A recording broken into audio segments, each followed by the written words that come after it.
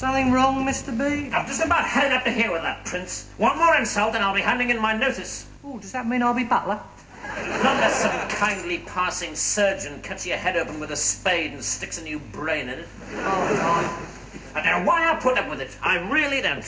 Every year at the Guild of Butlers Christmas party, I'm the one who has to wear the red nose and the pointy hat for winning the Who's Got the Stupidest Master competition. Well, all I can say is he'd better watch out.